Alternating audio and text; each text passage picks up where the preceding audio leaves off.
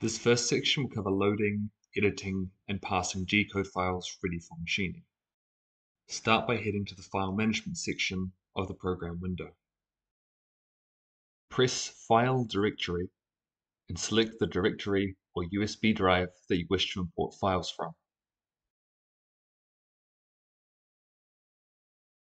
Once confirmed, all files from this directory will be loaded into the file management tree.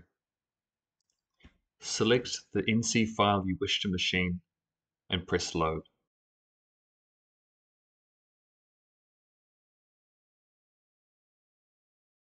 The name of the loaded file will appear in the taskbar, and this can be used to check and confirm the correct file has been loaded.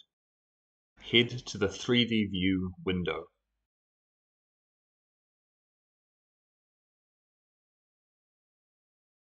Pressing Simulation will generate a 3D model of the toolpath and other information on the G-code. The software will generate a live view of the toolpath as the CNC router is running. This Cartesian coordinate symbol is the location of the workpiece origin. The raw G-code of the NC file is displayed in this panel here. The G-code file is now loaded and ready to be machined. Press Start to begin machining.